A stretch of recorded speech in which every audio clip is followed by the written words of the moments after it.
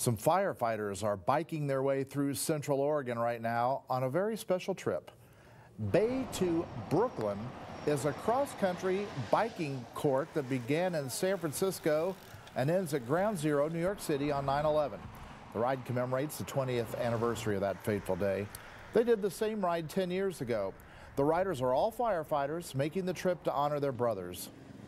And it's just a very special bond that we all share.